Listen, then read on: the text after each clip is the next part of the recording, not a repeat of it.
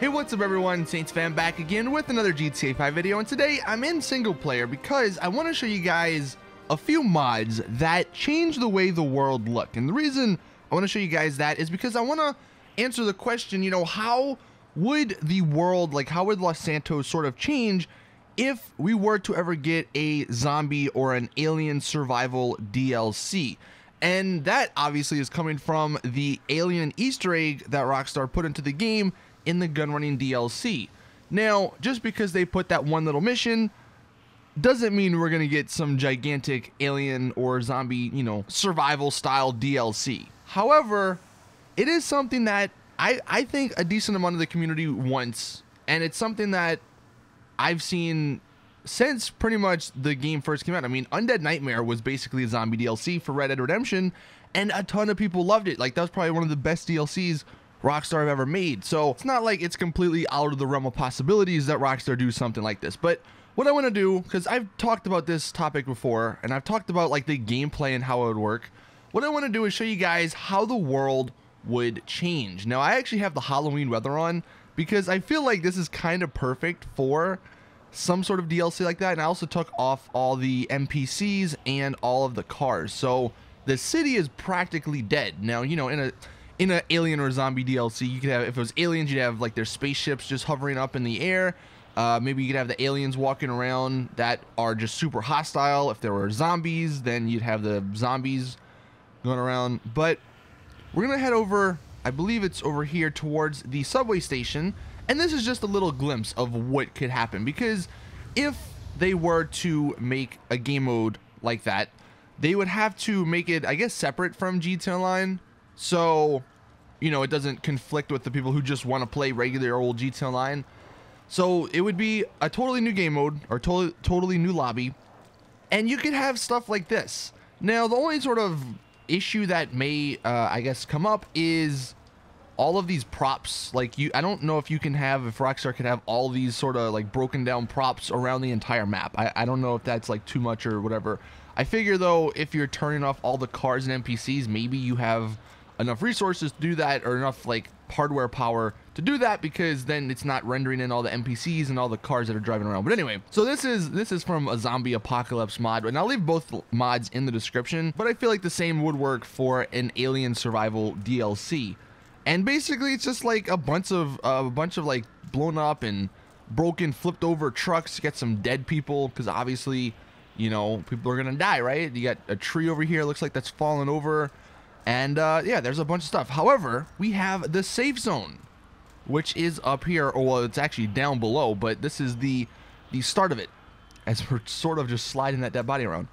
So this safe zone, and in a DLC like I was just mentioning, there could be multiple safe zones around the map. And maybe what Rockstar could do, because the one big problem, and this shouldn't be a problem, but it is a freaking problem for Rockstar, if they were to do this, then how would they sell shark cards? How would they get people to buy stuff?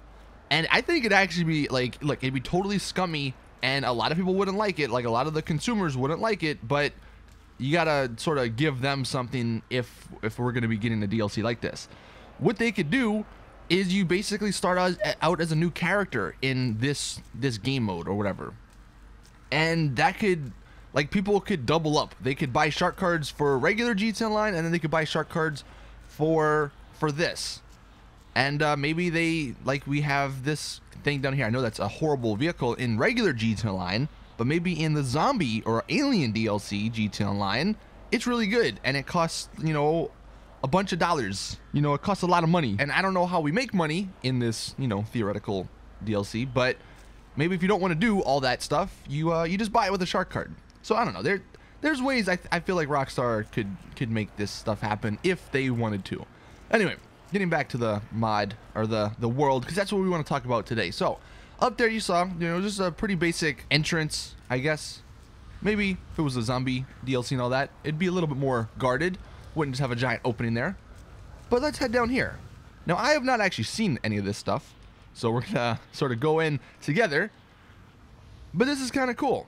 So it looks like we got some automated rifles, I guess. So if people come down here, boom, boom, boom, they're dead. We got some guards. So I guess really this is the front line. Up there is just kind of what it looks like. You know, this is where if anyone's coming down, they're gonna have a bad time. And I think using the subway system is actually really cool, like if this were to happen, because that's like realistically where many people would go. We have a guy freaking grilling over here. We got a bunch of props, it looks like, from like the stores, the gas stations and stuff like that. So maybe, you know, this is where you have to go to buy food if they wanted to do that. Down here, it looks like, what do we have? Just some more. We got a little nurse there, so maybe this is where if you're losing health, you talk to her and, you know, she can heal you to 100%. And then down here, or over here, we have, I guess, a little break room, whatever, with the beds. I don't know why that lady's standing on the beds, but there's beds. So this is just a little, like, glimpse, I guess, of what a survivor zone could look like. Maybe there's multiple of these spread around the map. And maybe, you know, there could even be properties or something. I don't really know how that could work exactly. Like how a property could work in a survival style DLC. I don't know if this is actually it. I'm gonna go down here. I think this might be it. So yeah, what they actually did here is the continuation of the subway obviously goes over here, but they have the wall to make sure nobody comes up behind them. And, you know, maybe that opens up and maybe there's a backdoor entrance, and this is how you can, you know, travel the city through the tunnels. So this is the first little one, but the next one is the main one I want to show. Now, I guess even it could be some sort of or somewhat of a property for this. So let's go ahead and check it out. Okay, so we're over here, and as you see, Franklin just texted me, was that you creeping around my crib? To an extent, yes. I mean, there's a lot of things creeping around your crib, but this could potentially be one of the properties you could buy, you know, in the zombie, or in, I'm just gonna call it a survival DLC. Whether it's zombies or aliens, it's a survival DLC basically at heart. So maybe this is a property you could buy. There are a few houses around the map that have actual interiors, and it really doesn't even matter if there's an actual interior, because they could just do like they do with the apartments. And maybe that's like the super safe place that you go, but, you know, you can't stay in there too long or you'll eventually die or something. I don't know, like, whatever. We're not gonna, again, I keep going too deep into the freaking gameplay because it excites me too much, man. Like, that stuff sounds really awesome. So anyway, this is, let's say, property number 1. Let's say this one's like the most expensive too, because it's got all kind of crazy shit.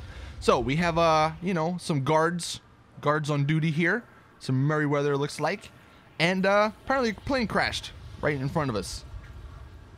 So that's the outside, and then we have the APC tank with the pretty decent little fence entrance. And then in here we have the cocaine, apparently. All right, nice. I'm glad they're still dealing drugs after the freaking apocalypse has happened. And we got some more TVs, maybe the security cams right here. So maybe there's security cams like there are in bunkers and stuff around the map. And then if we head inside, that's like the main part. I don't actually know if anything, can we not head inside? Okay. So we're now inside, and we have a few people in here, some cops, some other people that I guess have survived and are just hanging out.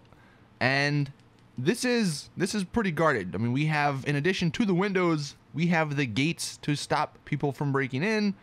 Let's see, over here in the kitchen, nothing I don't think has changed. Let's see if we can go downstairs and see if anything is changed down here. So down here, we apparently now have a giant crate. Maybe this is where your weapons are stored, you know, and you have some more gasoline for cars, because gasoline, well, I don't know. I would say gasoline becomes scarce or something and you need it, but that'd probably be too realistic.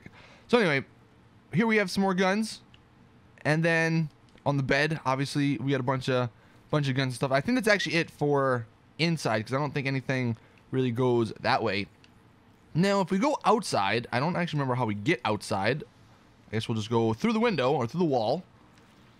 And here's outside. So again, a bunch of people, I guess, just hanging around here. This would be kind of cool though, like if your property like had other sort of survivors, like maybe that's you save, maybe that's like a gameplay item or something. Like you have to go out and save people and they come back to your place. That'd be pretty cool, and they protect you. So we have you know, some donuts and stuff, and this is kind of you know, a pretty decent, I guess, fortified base. Maybe that's something you can add with like customization, different fortification options. I like the use of the gun running stuff with the insurgent, the, you know, anti-air, and then we have the crane, which is kind of cool. I like this. So like if they do, like if the people, zombies, aliens overrun your base, you go up on the crane and you have a nice little platform up here to sort of defend yourself. And then also up here on the roof, so you have the helipad, which obviously that's something you're going to want to need if you're flying around, or if you want to get around. That's something that they could make you buy again, which would suck again, but you know, hey, I'd rather a freaking zombie or alien DLC with all this cool stuff. So that's the roof, and there's obviously a bunch of people guarding it with a bunch of fences and stuff. So yeah, that is these two little examples are how GTA Online, I feel like, could change, or not GTA Online, but how Los Santos could change. Like, imagine seeing this, but at multiple different mansions or at multiple different places throughout the city. And imagine seeing what we saw down there in the subway throughout multiple places in the city and throughout the map. Like, maybe there could be one up here by the tunnel, or there's one up here by the tunnel that goes through Mount Chiliad. You know, there's some really cool ideas and some really cool things Rockstar could do if they wanted to. Now granted, will they? Probably not, but it's awesome to imagine, to believe.